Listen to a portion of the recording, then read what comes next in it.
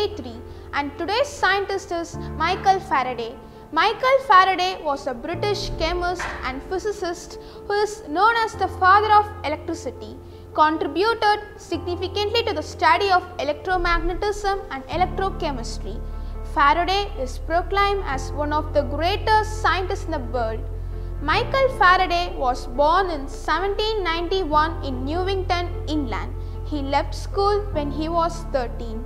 When he was 14, he became an apprentice to a bookbinder and bookseller. One of the books he found himself regularly binding was the Encyclopedia Britannica. When he was 20, Faraday began lecturing at the Royal Institution. His lectures were dramatic and enlightening. During the initial years of his scientific work, Faraday occupied himself mainly with chemical problems. He discovered 2 new chlorides of carbon and succeeded in liquefying chlorine and other gases. He isolated benzene in 1825, the year in which he was appointed as the director of the laboratory. Faraday was the first scientist to recognize that a magnetic field could produce a current.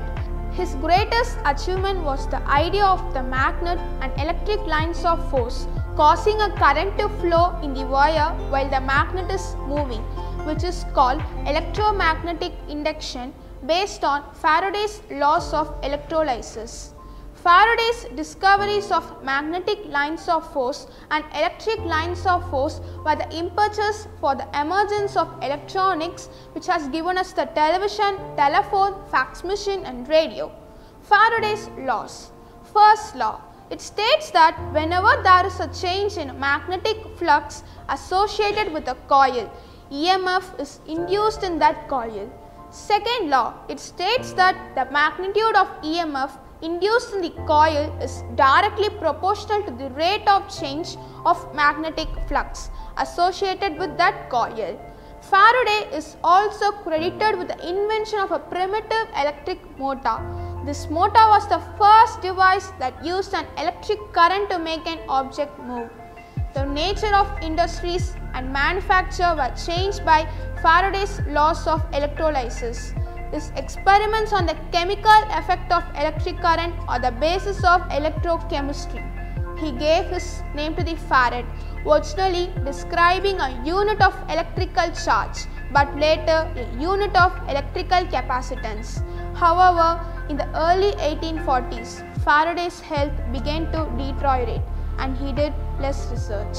In 1867, on 25 August, Faraday died in his home study at Hampton Court.